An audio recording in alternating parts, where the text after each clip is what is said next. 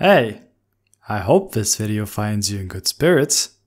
Regardless, it's time to relax and enjoy your daily Russian math problem. Today's problem is for the 7th grade and comes from the highest standard Olympiad, school year 2016-2017. Here's the problem in its original formulation. The translation will follow shortly, but first, let's get you the daily dosage of Russian you didn't know you needed.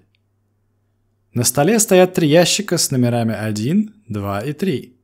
В одном из них один красный, один синий и один зеленый шарик. В другом один красный и один зеленый. В третьем один синий шарик. При этом известно, что во всех 3 случаях номер ящика не совпадает с числом шариков внутри ящика. Как, вынув только один шарик, найти число шариков в каждом ящике? And now the English version. There are 3 boxes on the table, labeled 1, 2, and 3. In one of them, there is 1 red, 1 blue, and 1 green ball. In the other, there is 1 red and 1 green ball, and in the third, there is 1 blue ball.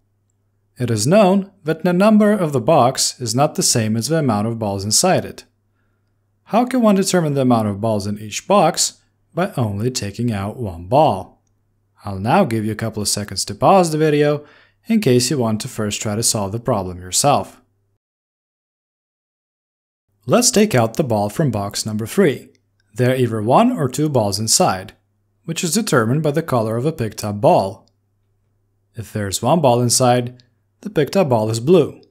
If there are 2, then the picked up ball is either green or red. Now, if box 3 contains 1 ball, then box 2 must contain 3 balls, since it's prohibited from containing 2. Consequently, box 1 then contains 2 balls.